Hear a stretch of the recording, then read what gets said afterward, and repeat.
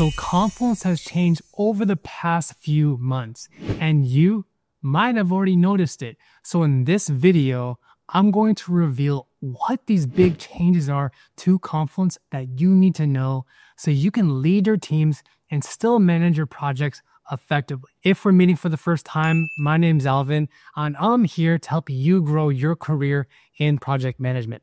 With that said, let's dive in. So the very first big change to Confluence is how the user interface is set up with its menu. So before, you used to have a menu at the very top underneath the search bar.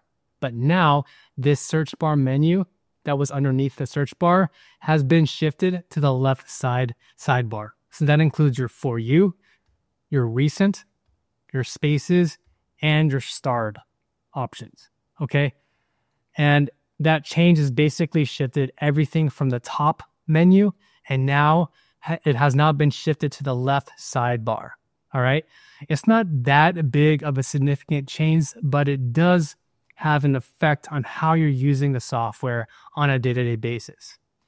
Now, the other big change is that you can now access your drafts, tasks, templates, and apps on the left side. So again, there is no more menu at the very top. You have to access it on the left sidebar. Now, the next big change is tied to your spaces. Let me show you what I mean. If I click on my start space for NPD project, you're going to see all of my pages here, right? But do you see anything different in my hierarchy here? Well, if you take a closer look here, my project overview is actually a folder. So folders is a new feature that Confluence has rolled out. And before, you had to use documents, and you had to nest your documents inside of other documents to make it a little bit more streamlined and more organized. But guess what? Starting over the past few months and even today, you can now use folders to organize your documents so it looks cleaner, more simplified, and you don't have to worry about where are different pages located, where are your files, where are they located, right? So now everything is really easy to find. So in my example, I have a folder for project overview, requirements documentation, risk assessments, and then I have the generic templates that Confluence already can make for you, like the decision documentation and meeting notes. To create a folder, all you have to do is click on the plus create bar, and then at the very bottom, you can click on folder. Now, if you don't have access to create a folder, that is something that you need to make sure that your admin has set up for you. To do that, go to your space here. So for me, that's NPD project. Go to the three dots, move your mouse to the option for space settings, click it, and then go to the general tab here and click on features. Make sure that you have folders checkmarked or enabled. If that's not enabled, then you're not going to be able to create and manage folders inside of your workspace. So let's go back to our Confluence page here. So again, you can now see how it's a little bit more streamlined with how your project plans are housed and stored inside of your folders. By the way, if you need help and you want to learn how to go from beginner to pro inside of Confluence, you can download my free guide to master Confluence over at alvinthepm.com/tutorial guide. It's completely free because I want you to have the tools so you can use Confluence in less than 1 hour. So go ahead, download it at alvinthepm.com/tutorial guide. Now, the next big change to Confluence is when you're inside a page. So let's go to this page here. This is a project plan document, but actually let me go to a different page. So let me go to my risk assessment that I created earlier. And this is a page, but let's actually shift into edit mode.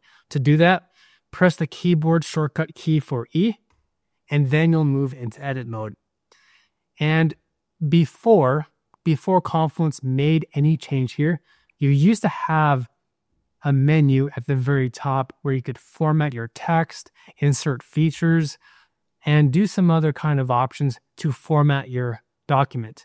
But now, to see that menu, you have to left click any text on your document, and now the menu will appear. So again, right now it's not showing, but if I wanted to see the menu, what I have to do is I have to left click any text. It doesn't matter what text it is, just left click and select one text, and then that menu will appear here. So we have text styles, bold, format text, text color, and all of the other options that you're used to seeing.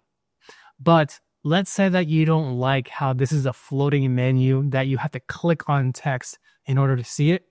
Then at the very right here, you see this pin that says pin the toolbar at the very top. Left click it, and now the toolbar is at the top of your page. Me personally, I like to see the toolbar pinned at the very top so I don't have to think about what formatting option I need to use and so on. But if you do decide to use a floating bar where you have to left click the text, then I recommend getting really used to using the keyboard shortcut for the left slash bar. Okay, so when you do the slash bar, then a list of different shortcuts will be available to you, like creating action items, inserting an image, inserting an emoji, a table, status, dates, decision, note panel, etc. Get used to using that slash key so you can easily access that shortcut menu to add in other features to your live document. All right, so with that said, let's go into the next big change for Confluence. So I'm going to click on update here, and I want to show you something that I don't believe Confluence had before, and that has to do with comments. So if we go to the very bottom of our page here, we have this section for comments. I'm going to click on add a comment, and let's just say I'll type in a new comment here. So this is a new comment, and I'll click on the button for add comment.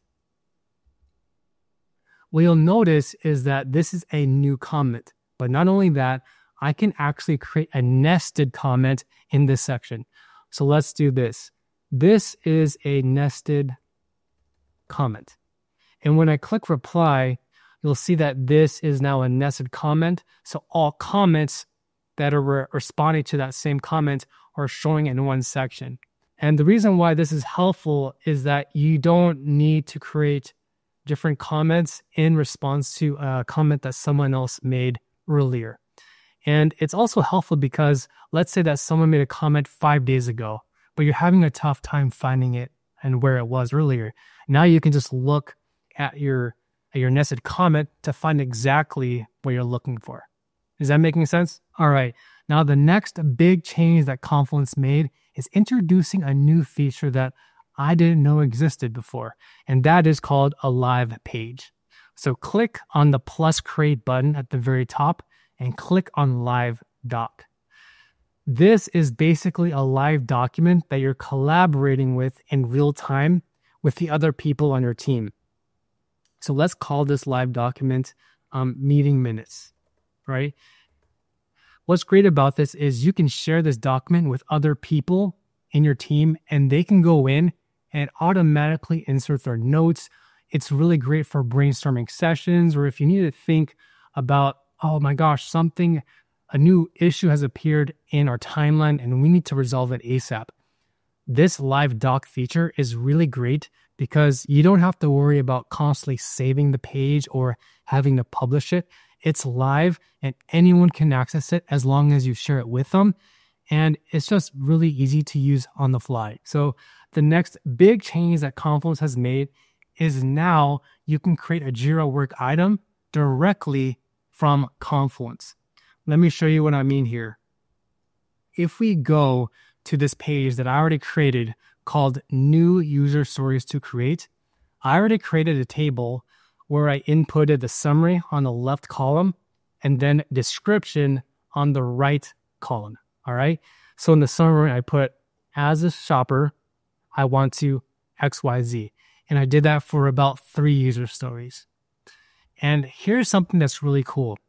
if I left click and I select this entire table, I can convert this table into Jira work items for my Jira project. But a caveat here is that I am not in edit mode. My page has already been published. So to do this, what I'm about to show you, make sure you click on update and make sure that this page that you're working on is already live. Once it's live, left click and select all the comments, all the columns and everything that's inside your table. And then you'll see this new menu appear. So let me refresh my screen here so it's more concise for you. So left click and select all the information in the table. Left click the 3 dots here and choose the option for Create Jira Work Items. And you'll see this appear on the right sidebar. It says Create Jira Work Items. Project is e-commerce shopping app. And then it shows the 3 user stories that I want to create. But the thing is, this isn't supposed to be epics. This should be a user story. So let's go ahead and change that to story for each of them.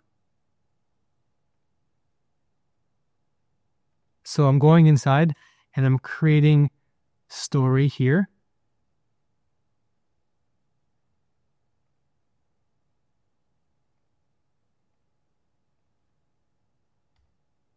And then I clicked on create and it created the first user story that I already showed you. And I'll rinse and repeat that for the other 2 user stories that we're showing on the right sidebar.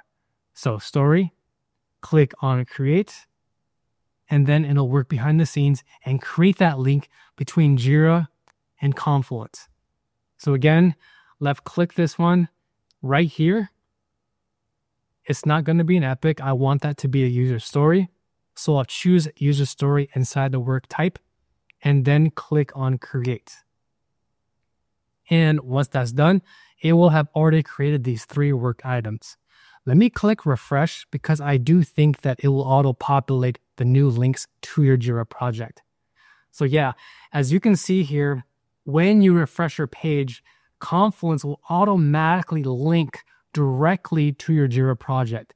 So it says in here, ESA-89, ESA-90, and ESA-91. So let's say you're in a brainstorming session, you're meeting with a team, maybe you're brainstorming new requirements with a customer or the product owner, and you're just brainstorming live. You created this page, and you know what? You don't have to spend more time outside of your meeting to create these user stories. All you have to do is create a simple table like this, and in the same meeting, you can create the user story live. And the best part, it creates a link to your Jira project immediately. So check this out. If you left click the link, it opens up your Jira project to that new user story. How cool is that, right? So it's a very simultaneous sync between Jira and Confluence. I do think that this is probably one of the newer features that I really do like between Jira and Confluence.